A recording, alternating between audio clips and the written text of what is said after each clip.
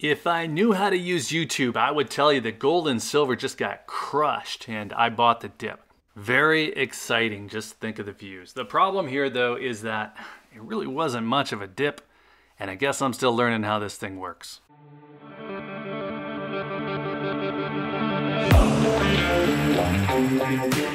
So maybe you were going about your day, happened to look online and noticed that the price of gold dropped without warning. And is this a big deal?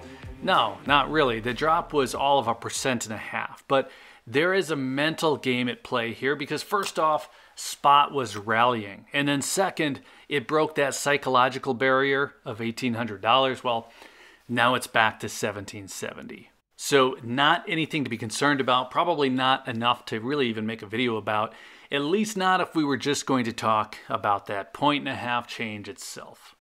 These swings, they happen all the time, and the daily change of a percentage point or two, even 5 in the case of silver, that in itself isn't interesting from a value perspective. Your physical gold and silver, it didn't suddenly get less valuable unless you ran in to sell it, I guess.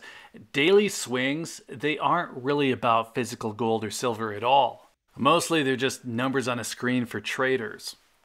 If the swing signals a trend though, like moving up anytime the Fed talks about slowing rate hikes, then yeah. Or if it actually becomes a trend, that is different. It gets interesting when it lasts more than a week. And say there's an event coming up down the road that's going to likely affect metals prices, affect them more than a percentage point or two, and affect them for more than a week, then yeah, I'm interested in that too. That would be like an actual reversal of Fed policy. I'm going to be interested in that. In the immediate future, we do have some things coming up. We have some big news hitting December 13th and the following day on the 14th. Today's swings, today's Monday, by the way, I'm not sure when this will get posted. Those swings really can't be considered a trend ahead of news like that. The new inflation numbers, that's coming on the 13th, and then the Fed's rate hike decision, that's the 14th.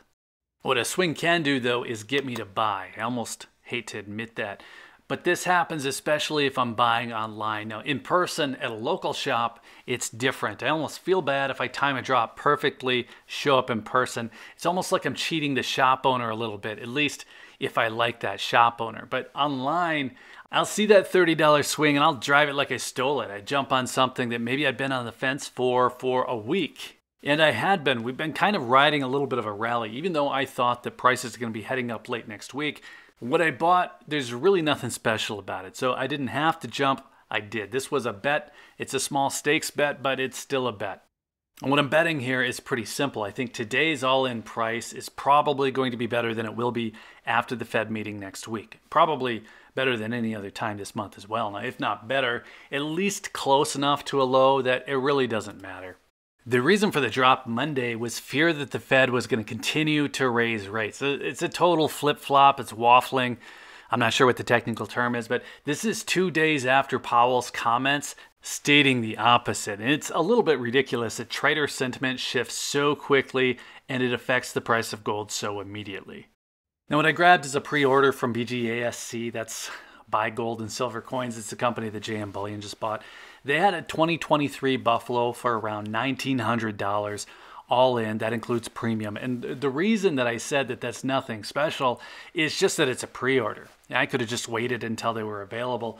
Now, it might not even be a good deal by the time I post this video. It might not be a good deal by the time the coin comes in, but I feel like it will be. This was enough to make me feel like I'm getting a deal since I would have been buying one in January either way. Now again, maybe I'm wrong. I really haven't picked up anything for December yet. If we get more of a drop, I will. Otherwise, I'll kind of wait. I still think that we're going to see that jump in price next week, but you just never know. The takeaway on these small price swings is that we'd probably be better off if we just ignored them. Bullion dealers, they don't even have to work on their sales anymore. The traders get it done for them because the price movement, well, that creates either a feeling of getting a deal or missing out. So the only people who really benefit on a recurring basis, at least, from those daily swings are probably traders in derivative markets. And we probably all know this, but spot price is based on the average trading price of futures contracts. And it's just a little bit strange to think that that's how we price physical metals. But again, here we are.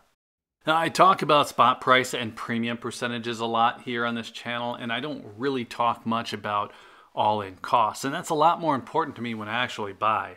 And talking about the movement on spot price, that's probably a little bit of monkey see, monkey do, since it's just so popular around here. Prices are soaring, prices are getting crushed, and that's rarely true, but the all-in cost, well, that's pretty simple. And if I can get a Buffalo for $1,900 all in, I'm happy. And to put some perspective on that, I can get a Britannia for that same $1,900 even if spot price climbs $50 from here. So these small swings are really not a huge deal. Now, I still think this drop in price is short-lived, but if we're just looking at all-in costs, I could pretty easily offset 1 or 2% just by shopping a little bit, picking where I buy, picking what I buy. This swing, it really seems like a non-event. Last week's rally, it wasn't that much more significant than this one. I think we gained $50. Monday, we lost $30.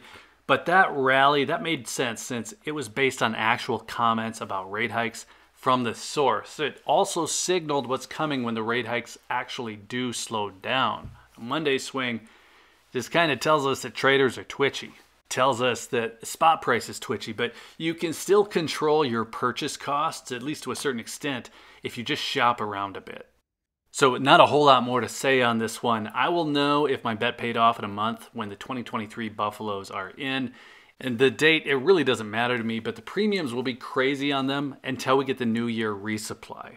As far as spot price goes, and this of course is just a guess, but if inflation numbers and the rate hike are lower than the prior month, so lower than November CPI and then a 50 basis point hike, well, we will probably get that Santa Claus rally in the markets. We'll probably get a bump in gold price, and we might wish that we bought a week earlier. But I do think that we can always count on traders getting twitchy again. Regardless though, the more likely timing on significant moves is probably at least a few months out. If the Fed were to announce a pause, and that's probably not going to happen until, say, May of 2023, maybe we'll see a run in June. Until then though, probably smaller moves, something you could offset by switching out what you buy. So if you see Britannia start popping up on the channel, I guess you'll know why. And I think that about covers it. I ran a poll here on YouTube asking if a 1 or 2% swing in gold or silver price gets you excited. About 1,200 people voted at the time of recording, and 86% said, not really. It's about what I expected, but those videos about prices soaring or getting crushed, those are the ones that get the views, so you never know. Either way, let us know where you stand, and I'm curious if anyone is making that bet, buying now ahead of next week's Fed meeting. Let us know. And then while you're in the comments, of course, be sure to hit the like button if you found any of this interesting. Be sure you're subscribed with notifications turned on if you'd like to see more on the topic. And if you're still here, thanks again for watching. I always appreciate your time. Take care.